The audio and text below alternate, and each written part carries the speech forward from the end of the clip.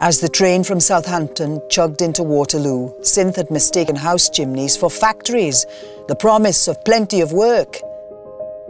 It was a promise that turned out to be harder to fulfill. Back home, with my degree and self-regard, I would never have dreamed of serving any soul tea. The Muse is a novel that's set in both 1930s Spain and 1960s London, and it's about this long-lost masterpiece of a painting that links the stories of the women in these two time periods together. On the train home to Clapham, a little girl gazed at me as if I was a painting. Her small fingers reached out and rubbed my earlobe, and she asked her mother, "Does it come off?"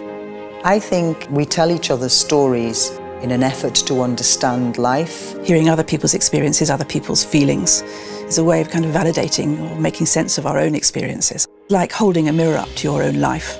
For me, there is often quite a blurred boundary between reality and fiction, and so stories are not separate to life. They are life, they are a reflection of life, they are a means to make sense of life. It's a very primitive thing, I think, and a very, very strong impulse and a very special one.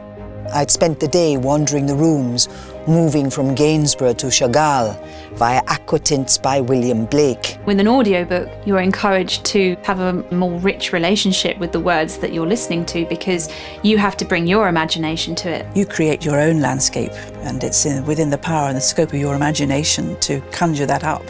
It's very individual, it's unique, it's yours. Just hearing a voice telling you a story is an incredibly calming and quite intimate experience. There's this kind of magic to it. You can hear drama happening, unfolding. You hear a voice, the sound, the emotion. I'm sorry, Synth, but I was not going to put shoes on sweaty Cinderellas for the rest of my life.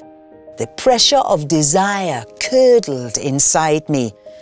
In the meantime, I wrote revenge poems about the English weather and lied to my mother that London was heaven.